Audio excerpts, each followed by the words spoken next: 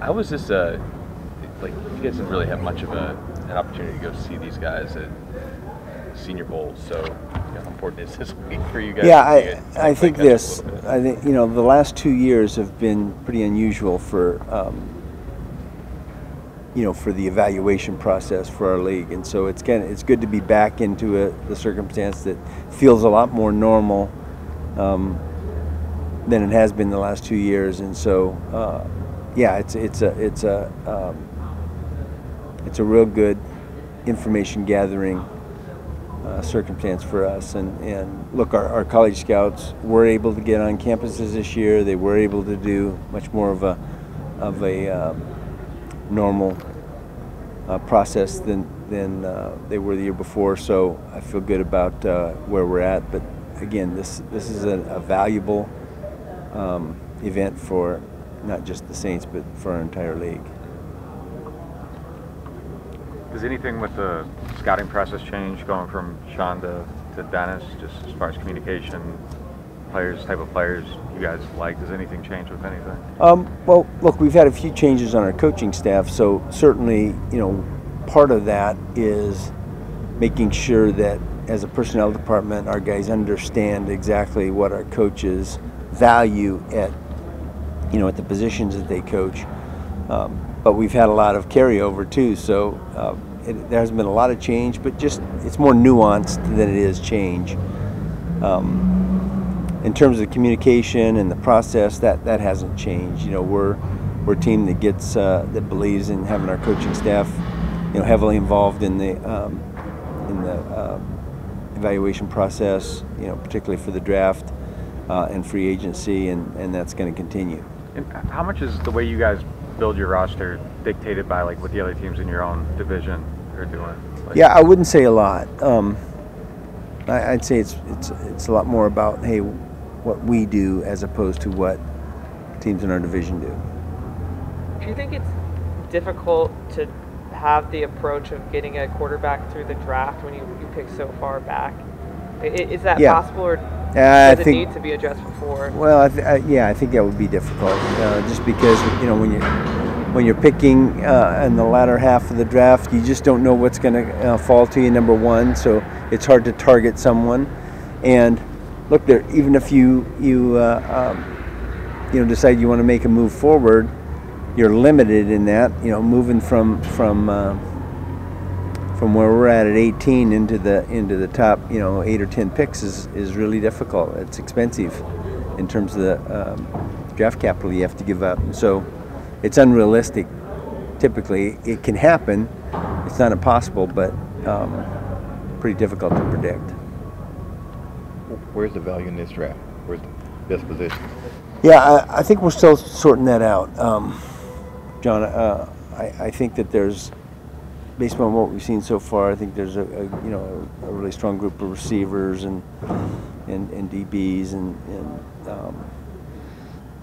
and there's a couple other positions, but I think we're still gathering that information.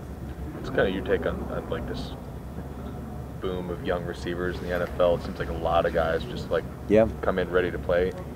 Yeah, I think that's. I remember, and this is maybe 10, 12 years ago. The studies were always that it took receivers 3 years to get acclimated and really get their feet on the ground and have success. And recently that trend has changed, and we've had guys come in right away as rookies and have significant success. And I think that's probably a reflection of the passing game in college, and these guys being well coached at the college level. So, but it is different than it was, say 10, 15 years ago. It even goes back to like 7-on-7 stuff like that. You just kind of now starting to see all that stuff kind of play out now. Yeah, certainly. That's a factor. Yeah, the high schools. Yeah, they just throw it a lot more than they used to. That's plain simple. Not doing the veer anymore. This is like kind of a large draft class too, right? Yes. Like just because all the COVID guys yes. come out and everything. Yeah.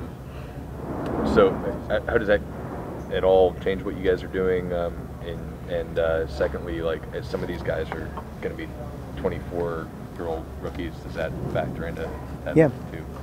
I don't think the age factors in that significantly. I think the size of the class does, though, and so what you would probably say on the surface is that having multiple picks in the second, third, fourth rounds, even fifth round, are really probably more valuable than you would say in the past. And look, there's going to be a lot of undrafted free agents that are really good players that in another year might be drafted, and so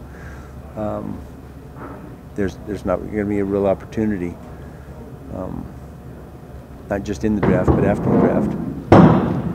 Mickey, what role is, I'm probably going to say his name wrong, Matt Rhea? Like, is he the strength and conditioning? Yeah, he's going to be the director of sports science for us, and he's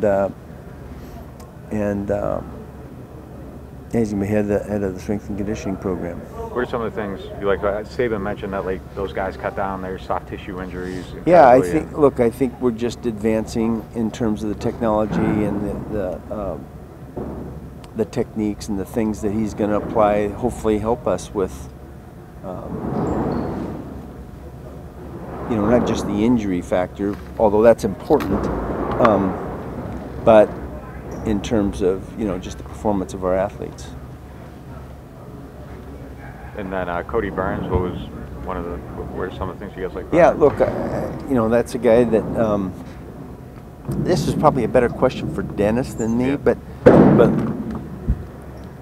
he's a guy who we kept hearing his name repeatedly. I've said to you guys before that one of the questions I always ask of our scouts is, who are the college coaches out there that you guys are really impressed with as you make your campus visits, and that's a name that came up several times, and it was very impressive in the interview process, and we kept hearing really good things about him, and I think we're fortunate to have him.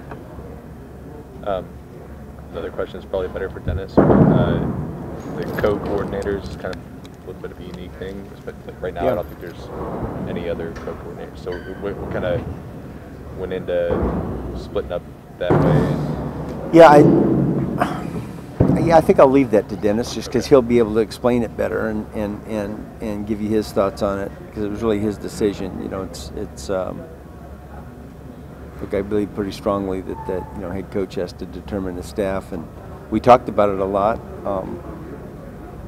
And fortunately, we've got between Ryan Nielsen and Chris Richard a lot of defensive aptitude there and experience, and I'm excited that those guys are on board with us. That staff kind of come together the way you figured it would, you thought it would, or?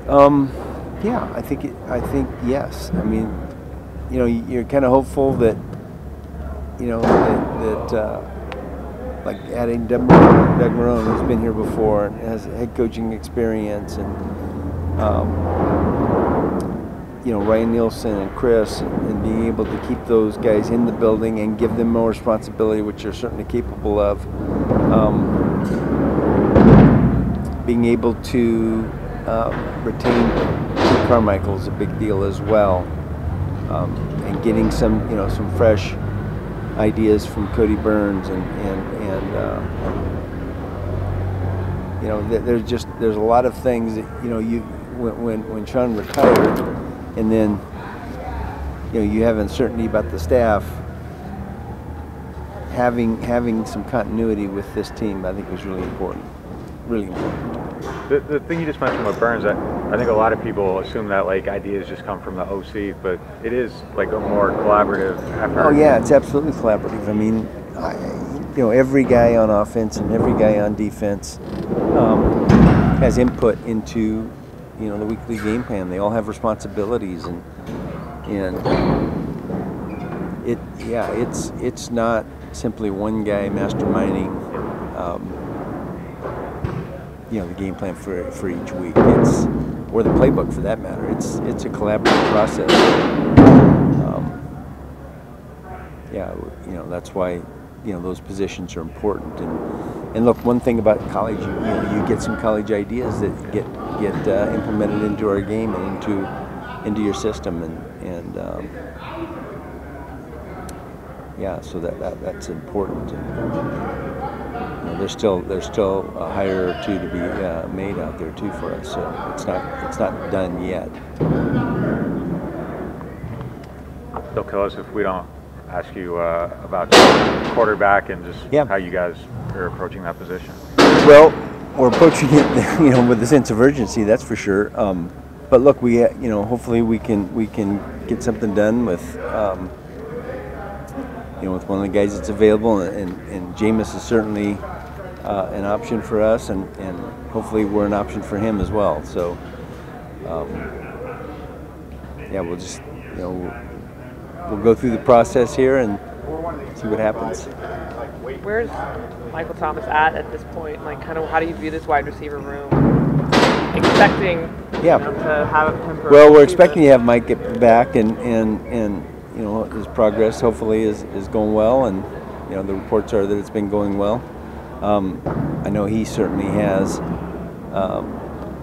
is certainly motivated. Michael's always motivated, so that's not an issue. But you know, Traquan's a free agent, and Deontay Harris is a RFA, so we've got some work to do to improve that room.